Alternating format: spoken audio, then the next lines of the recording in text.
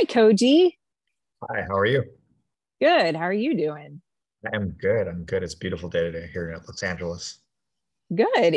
I'm in Northwest Arkansas and it's gorgeous here too. I think it's only like 75 and sunny and nice. It's like 90 here, but it's not 100, so I'm thankful. Right, right. We've had over 90-degree weather lately, so I'm very happy for the reprieve. Yeah, me too. So I just want to say thank you for doing this with us. This is part of our new series, Worldsmiths, where we interview our creators. We chat with them about, maybe a specific topic about a new release coming out and some of the other stuff we do. So I appreciate you taking the time out to be with us. You have a new comic coming out, and it is, and will you say it so I can make sure I say it correctly? Yeah, Yasuke. Yasuke. Yeah. Okay. Yasuke. So Yasuke, the African samurai. And this is historically based because there was an actual African who went to Japan and was a samurai.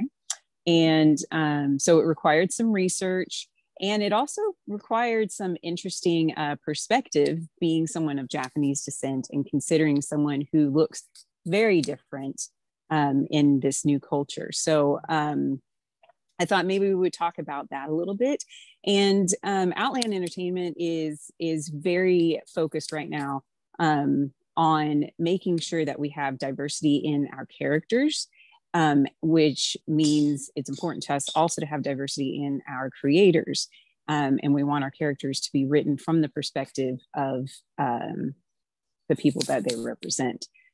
So that's a little unusual with you because, as I mentioned, you're of Japanese descent, but you're writing about a Black character. So we wanted to make sure that we delved into that because we feel like we're honoring both cultures in a great way.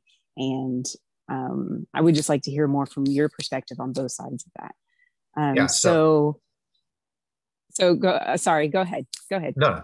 Um, yeah, I think that there's always trepidation when you're writing about a character from a different ethnicity or different race.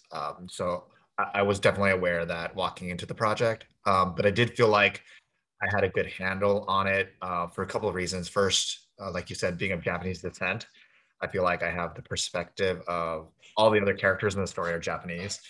So that's one thing. And then the other thing I think that I could really relate to in the Yasuke character is being a foreigner, being someone who looks different and thinks differently than everyone in this country. I mean, so as you mentioned, it's a guy. He came over to Japan as a slave, and it ended up becoming a samurai. And it's really a story about a fish out of water. And as you know, as being Asian American in America, I definitely know what it feels like to be a fish out of water. One of the jokes I always tell people is that no matter how long, or no, it's not a joke, but it's kind of a comment for Asian Americans, no matter how long we're here, we're always seen as a perpetual foreigner. My grandfather, my great grandfather, he came to America till like in the 1880s, and yet I'm seen as the not an American. Um, and that's ironic considering even like somebody like former President Donald Trump was his family has been here less than me. And then if you put us in a room, he would be the American and I would be the guy from Asia, probably China. So, I think there's a lot of like, I could relate to Yatsuka character in terms of being looked at depending on what part of the country I'm at, being considered different and all those. So I really, uh, I really personalized that feeling of a person and was able to put it in my character. That's really cool. That's cool that you even get to do that through your art. Like, yay! I'm excited for that. And also, Um, I think having a Japanese perspective is important in this project. I think, as we mentioned previously in a talk before, was that one of the challenges with a lot of the other projects around this story is that they're seeing it from a very American perspective, mhm. specifically looking at skin color and race and and race is especially an issue in America because of all the history and everything that's gone on in this country. But in Japan, it's very different. And I think the problem with people from America writing stories about Japan is they miss the they missed that whole storyline, you know, of race. So for example, what I was telling you was that Yasuke, no one hated him because of his black skin in Japan in the 16th century, because he was literally the one of, if not the first African in Japan. If anything, he was a curiosity. The whole hating people of dark skin came as the country became more westernized. But not in the 16th century. It didn't make sense. And in fact, if they didn't like anybody, they didn't like the Europeans, because the Europeans were trying to convert them to Catholicism or religion, Christianity. And they were also, you know, not taking baths. And Japanese people, if anything, are very, very clean people, and taking a bath and, you know, and washing themselves all the time was something that was really important to the Japanese, and still is very important to the Japanese. And so when these people came and they're smelly and trying to convert them, those were two things that they didn't like. And so, you know, so the whole feeling of Yasuke is different when it's from that perspective of like, it's not about race, it's about something else. Mm-hmm. So that's really interesting, because you had mentioned before that this was the first Black person they'd ever seen, like ever. And so he was just a new thing. And I can imagine he was taller, significantly taller. And, you know, some of the characteristics we think of, like if you really think about both races, you know, the darker skin, the different colors of skin, and even some of your physical features and your height. Like I have to imagine that, because for the most part, I walk into a place and other people look like me. So like I said, it's really cool that you get to show that experience through your art. Now you mentioned that a lot of the interpretations of this character in the time are through a westernized lens. And in previous conversations, Koji and I are like BFFs, by the way, for everybody watching. Not really. We've only known each other a few months, but we just keep running into each other online intentionally. But you had mentioned that you love Romeo and Juliet, and you look at it from a Japanese perspective, because there are qualities in it that, or an Asian perspective, I think is how you said it before. There are qualities in it that just are, you read it differently than I do. So do you want to kind of touch on that for a second, just because I think that's super interesting? Yeah, I think that to me, having been born in America and being fourth generation Japanese American, when I look at the Western culture, which I'm a part of, but when I look at the Western culture, there are two books that I think are two works of literary art that I think really encapsulates American and Western civilization, and one of them being Romeo and Juliet. And the reason I do is that it's how they conceive of love, and this kind of this you know, this super romantic, all-encompassing, fatal love is the ideal of love in America, in the West. Even if they end up killing themselves, it's still seen as like this ultimate love story. And in Asia, or I should speak of Japan specifically because I'm Japanese, but like that doesn't really make sense. You know, like that kind of love story doesn't make sense to somebody outside of this culture. And for me, it's meant a lot, because having grown up in this culture, I did see it as the ultimate love story when I was like 14 or 13 when I read it. And then as I've grown up and as I've changed and gotten my heart broken and got married and had kids and all that, my perspective has changed a lot. And specifically, like looking at it from a different cultural perspective has really helped me understand that story in ways I think is very, very different. And I do think it's helpful to see kind of the pitfalls of that kind of love, but also understanding it and how it affects our views of that kind of relationship. So likewise, you said that looking at this story that you've created or adapted, what you mentioned that looking at it from the Japanese lens is different. Like, what is it about your telling of this story that you feel like is a little different? Yeah. So first, as I said, it's less about race and less about skin color. It just so happened that he was this African guy in this really tumultuous time in Japanese history. But I think my take is different in that he is our lens into this really, really fascinating time in Japanese history. So before this, for the first 1,000 years before this story takes place, Japan was basically in a civil war. They were killing each other. These units were killing each other every day, every year, all the time. It was constant war. And he comes at the kind of the, not the tail end, but the last like 20 or 30 years. He comes in kind of right when one person, this guy named Nobunaga, he's a Japanese warlord, when he starts to forcibly bring the people together, mostly by killing people, but he starts uniting the country. And he's the first of three people that kind of unite the country. And the only way you could unite a bloody civil war country is by killing a whole bunch of people. So to me, what my perspective is different, is that he's our access into this really, really interesting time. And so we're seeing, or what makes my story different is we're seeing this relationship between this really terrible warlord, but who's really progressive, but really terrible, and this African guy. And how, like, and they're drastically different in age, they're drastically different in responsibility and experience, but they have this weird friendship. And to me, that is what makes this really interesting. And I should mention that Nobunaga, everyone in his life was trying to kill him, from his wife, all his generals, to every guy that was in his army, or everybody outside his army was trying to kill him. And the only guy that didn't have really, who wasn't trying to kill him, was the guy he made into a samurai, which is this African guy, Yasuke. And so I think that they kind of created this friendship. And what I really want to capture is that friendship between this warlord and this guy. And that was one of the things that gave me trepidation in the beginning about the story, was I thought Yasuke was more like a pet at first. And then as the more research I did, the more I realized that these two, I believe, had a friendship, had a relationship. He would play with his children. He was invited to dinner, with him and his family. And so he actually had a relationship. And I believe he was there at the end when he had to kill himself, when there was a coup against Nobunaga's life. And I believe he was one of the last people, if not the last person, with him. So I think that's what really made me really like this story. So what I tell people about this story is that it's like if I told a story about George Washington and I focused on a random guy in his house, like that wouldn't make sense. You're missing the most important part of the story, which is George Washington.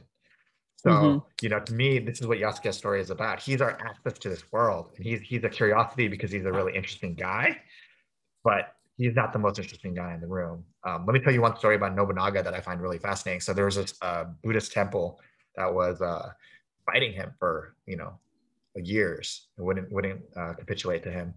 And so he went in there and they finally gave up, and then he killed everyone. And I think he killed like 3,000 people, men, women, children. And that's the kind of guy he was. And that's the kind of guy he was friends with this one random dude. And that to me is really fascinating, that kind of relationship. So you seem interested in it. Well, I mean, obviously you're more interested in the grand scope of this Japanese history, at least this era of Japanese history. Are you planning on to do more creation, story creation in this time period, or in this, not even, I mean, it goes past time, but this just Japanese history, I guess, in general? Yeah, actually, so when I first heard about Yasuke's story on Facebook, one of my friends posted something, and I was like, "Oh, that's really interesting. I didn't know." And then I didn't think it was a real story, and then I did some research and I found out it was a real story. But as I started doing research into him, I started realizing this was a super interesting time in Japanese history. So just to give a little bit more context to the story, after Nobunaga dies, there's another guy that comes in, he gets killed pretty quickly, and then there's a third guy, Tokugawa, and his family ends up being in control for the next 200 years. And so within this retinue of people, it's everyone who's going to control Japan for the next 200 and something years, within this plan, within his generals. And so it's just a really interesting time. So I think that I'm not really exploring other work in it. I mean, Yasuke is really my access point to getting people to see how interesting this time is. Because frankly, when people think of samurai, they're actually thinking about this time period. They don't realize it, but they're thinking about this time period. Most people think of like The Last Samurai, which took place in like 1860s. But by then they weren't warriors anymore. They were just landowners, like in the same way knights were. Like they stopped fighting after a while, right? They had other people fighting for them. But in the 16th century, they were the samurais were literally out there killing people, and that's what this story takes place in. Cool. So your profession is actually more focused in the film industry. You live in LA. You're a writer, screenwriter. You're a director and producer. Not a director, producer only. Not a director, producer only. Okay. My apologies. No, it's okay.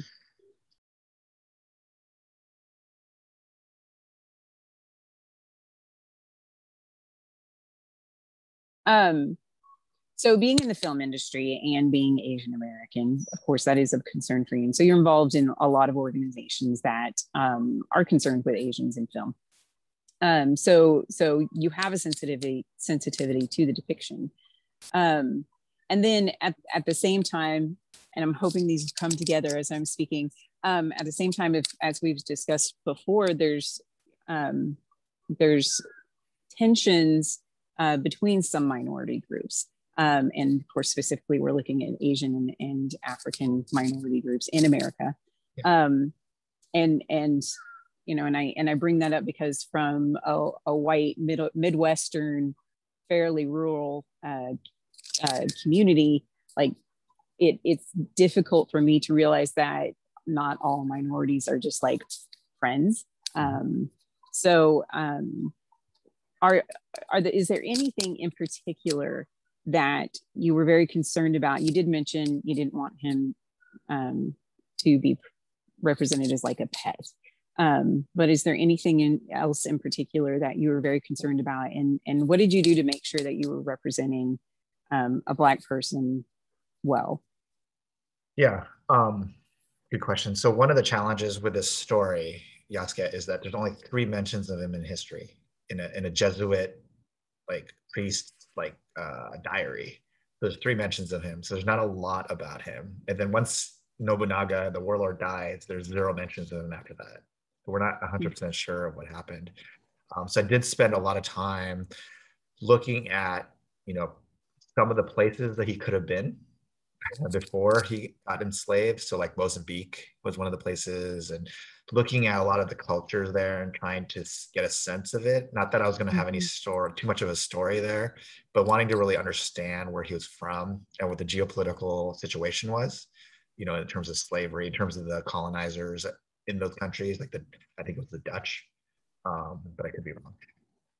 But something, you know, just trying to understand the history of it. And then I did reach out to scholars of African history to talk to them about kind of that migration, I should say, slavery, of people, and kind of trying to understand what it was like.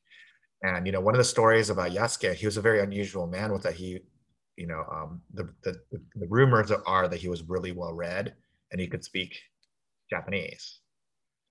And so, you know, it makes him a very unusual man. So the problem was there's no history with him.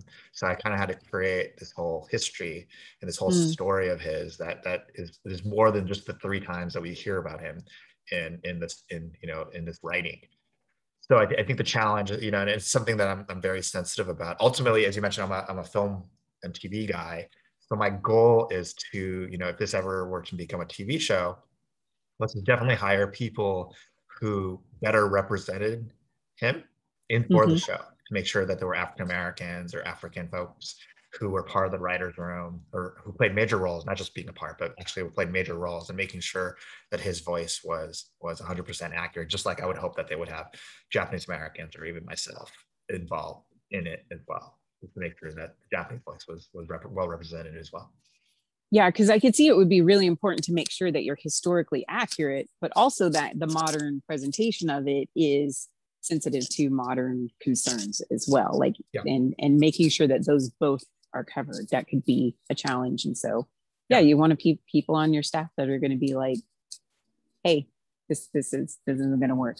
And nowadays, frankly, in Hollywood, that's for TV, especially, that's the way it is now. You need to have people who look like the characters that are on the show. It's not as much like that in film, because writing is different in film than it is for TV. But definitely for TV, I mean, for this to go anywhere, it would definitely have to have African Americans or African as part of the writer team, if not even the main showrunner. So that is a conversation that we've been having, is that should we get an African-American showrunner, and a showrunner is a person who like leads the show, the main writer and the main director, the main producer. And that could be like, that is a path that I definitely want to explore, is that voice becomes even more clear and present, and my voice becomes kind of in the background a little bit more. Yeah, cool. So in the writing world and what Outland is striving to do, I mean, I mentioned before, we want to make sure that we have, authentic voices, and we have people who are sensitive. We want diversity in our publications, which means, if we only have one creator and they want to create diversity in their publication, like whether they're a minority or not, they're going to have to write from different perspectives. And so our kind of equivalent to that probably is having sensitivity readers. And Outland has already started hiring. And by the way, we would love, if anybody knows any sensitivity readers, have them contact us so we can put them on our list. But, we want to make sure that we're representing that diversity and the individuals in that diversity in the correct way. So, which is fantastic that the story is being held by people who have a stake in the story. And I know it's a controversial thing. As you know, I teach screenwriting classes, and I've gotten a lot of discussions with my students about this and about how there has to be authenticity in the voice. So if a student is trying to write, say they're Caucasian, they're trying to write an African-American story, I mean, one of the first things I say is it's going to be a tough road to go down, because, who's going to buy it from you? And then their comment to me is always like, well, that's not fair. And I understand that, because if I could only write Asian stories, my career would be very short and I wouldn't be able to write anything. So I get it, but I also get the other side where I'm tired of other people writing my story. So it's kind of, it's a difficult, it's a difficult road, and it's not clear. You can't just say only Asian people should write Asian stories, because then, man, my career is going to be terrible. But I think it's, so what I tell people is, I think you have to be sensitive, right? Like you're talking about, there's a sensitivity. And then I think that we're all human, and I think that you have to find ways to connect to the character. Can I tell you a quick story about what I always think about when I think about this? So, I was reading I think it was in a journal, where they said that human society, or human beings in general, got down to about 10,000 individuals at one point in our history. Because of Ice Age and everything else, we died off. We almost completely went extinct. And I only bring that up now because that means that every single human being that's on the planet now came from those 10,000 individuals. Wow. And that means that we're very, like, genetically, we're very, very similar people. Like we could all mate, whether you're African-American and Asian, they could mate, or African-American and Caucasians, they could mate, or Latino or whatever, right? We could all mate. And that means we're genetically the same. And so, I think that I always try to remember that we're all much, much more similar than we are different, but we try to focus on that difference. And to bring it back to Yasuke, one of the ways that I could write it is that I look at it from the idea that he's this foreigner in this really foreign land, and how he reacts and changes to her, because he's kind of in a precarious position, right? He goes from slavery, and then he goes into this warlord's house, and he's kind of caught between these two, really big organizations, the Catholic Church on one hand, and then also this warlord on the other hand. And how does he navigate that in this foreign land? I relate to this idea of being the foreigner, like we talked about. So that's how I come into the story. And I think that too many writers, they don't try to make the person human, whether when they're writing outside themselves. And I think what ends up happening, that's when you have two-dimensional characters, like the Asian guy he's a computer nerd, and the African-American guy who's a sports star. Like, I think that's when the problems start to happen, is when you start to see them as just this idea of who they are, as opposed to making them three-dimensional and interesting characters. So you put a lot of research into it, which is really cool. And at some point, I mean, I'm sure you wanted to do a lot of research up front. And at some point you had to decide to start writing it. did you continue doing research? Did you have to change stuff? Like what was the process of going from, okay, I found out about this real life person that existed at one point. It's a really interesting situation, starting to research, and then actually getting into the writing part of it? Yeah, so I spent a couple months just reading books about samurais and reading books about that time period. And what's really interesting about this feature, as opposed to other things I've done, is that it had very little to do with my main character, because my main character, like I said, is only mentioned 3 times in history. So really trying to find out who these other players are in his world. So like the warlord and all the people in his retinue, and seeing who they were and what happened to them, and really understanding Japanese history, getting a better sense of Japanese history.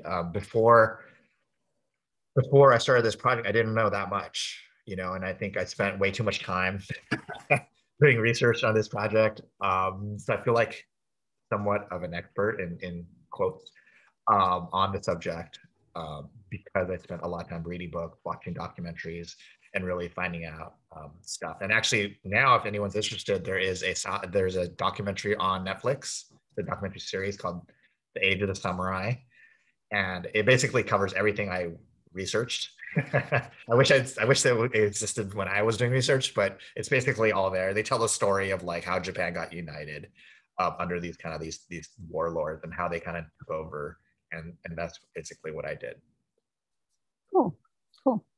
So is there anything else that you want to discuss about the comic that's coming out? And at the time of this filming, it's not available on Kickstarter, but it will be on Kickstarter soon. So it is a crowdfunded publication, and then it'll be available on our website. But is there anything else you want to talk about with working with the artist or Sure. a certain panel or anything like that? Yeah, so let me talk about 2 things. One is, first is that I did do this thing called kendo, which is Japanese sword fighting, for 20-something years, which is is basically you hit each other with sticks, kind of like it's Japanese fencing is basically what it is. And I did it for a really long time. I did it till all the way to 18. They don't have belts like karate or something, but it was the equivalent of a teacher. So I did it for an incredibly long time. So sword fighting is something that I've done a lot of. I'm not sure I want to actually fight people with swords, but I do know I'm familiar with the concept of sword fighting. And I should mention, kendo is kind of the art that came down from the samurai. So there's it makes sense why I'm the one that I believe should be writing this project from that perspective. Mm-hmm. And then the other thing is, the artist that I'm working with is this gentleman named Jamie Noguchi, and he's super, super talented. He's this guy that I met while working at the Japanese American National Museum. He lives on the East Coast. So he being he's Hapa, so he's mixed Asian, and I think really understands. He's just as much as an Asian American, like a full Asian American, understands this idea of being a perpetual foreigner as well, and the idea of people kind of putting themselves into them, right? Because when you have a person who Hapa, they're always like, "Who are you? What are you?" Like as though like you're just your race or your races, right? Whatever you have. So he's an amazing artist. So we teamed up, and he was able to really capture that story in a way that I think is really, really amazing. Great, thanks. So wanted to mention all the other stuff that you do too. We already talked about how you work in film, and feel free to talk about any of the projects that are upcoming. You also have a few podcasts. Yes. So talk about those, and anything else you're working on, just sure. Plug away. I have a movie coming out, I believe, in August through Paramount. It's called The Commando. It stars Mickey Rourke and Michael Jai White. So it's an action film that I don't know where it's going to come out or how it's going to come out. I'm not really involved in that, but I am the writer producer. So, when it does come out, check it out. Hopefully you like it. And then the other thing is I do have a podcast, as Tara mentioned, called The Unofficial Official Story, where we look at, and I should mention, sorry, that I have it with my co-host, Dwayne Perkins, who's a comedian, and Jennifer Field, who is an actor. And what we do is we take a look at paranormal, true crime, conspiracies, and just anything weird like UFOs. And we tell you what happened, what people believe happened, and then we each make up our own stories to tell you what really happened. And we're really excited because so far we're almost 4 episodes in, and we've had some wonderful guests and wonderful topics. So we've covered things like a vampire from New Hampshire in the 19th century. We've covered an alleged meeting with Eisenhower and some Nordic aliens. We've covered did 5G cause the coronavirus, and our most recent episodes with this comedian named Mandy Sklar, who does a podcast called Dumb People Town, where we asked the question, did Babe Ruth really call a shot in the 1933 World Series? So it's really fun, and we have a great time doing it. And then you've got the Guy Code. Yes. So, sorry, I also have the Geico podcast. It's this podcast that it's a labor of love. It's a podcast I do for my son, where I'm going to give him advice. So my son is 9 years old. He thinks he knows more than me already. And so instead of trying to tell him, which I tell him all the time, things that he should know, but he doesn't, I know he's not listening to me. So I just keep talking. So this podcast is a way for me to tell him things and to have other people tell him things about things they've learned. So Harry, you've been on my podcast, and other folks as well have been on my podcast, and they've told really, really awesome advice. So it comes out monthly, but we do have a weekly best of that's coming out every week with kind of the best of advice from me and some of my guests. So what do you do in your free time? Oh, wait, you don't have free time. Yeah, my free time is my child. So Yeah, I just I drive him around, watch him do things, get back in the car, drive him around, get home, make dinner, and then that's it. Well, thanks again for being on Worldsmiths with us. We really appreciate it, and what a cool publication. And Outland is honored to be able to be a part of it, and so we thank you for that. Thank you for having me on this, and definitely I'm super excited for Yasuke to get out there and for people to read and find out more about his story. Yeah. Okay, well, you have a great day, and go take care of your kid, I guess. Thank you. Thanks. Bye. Bye.